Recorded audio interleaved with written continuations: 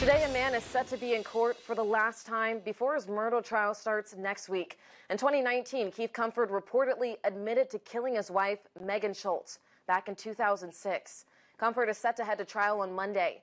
ABC 17's Joshua Blount joins us live from the Boone County Courthouse this morning, where today's hearing in that trial will take place. And Josh, prosecutors are set to argue a few things be left out of the trial.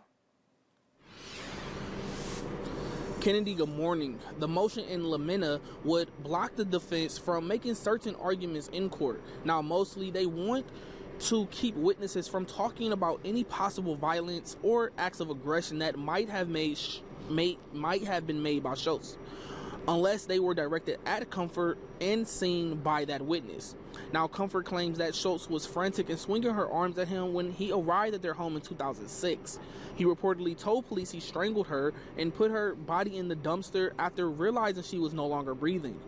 During the police investigation, some people offered opinions about Schultz's behavior, prompting this motion from prosecutors.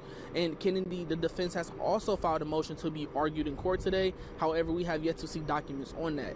I will be in the hearing at 8 this morning and let you know what happens. Reporting live from the Boone County Courthouse, Joshua Blount, ABC 17 News. All right, thanks, Josh. Comfort's trial is set to start at 9 Monday morning.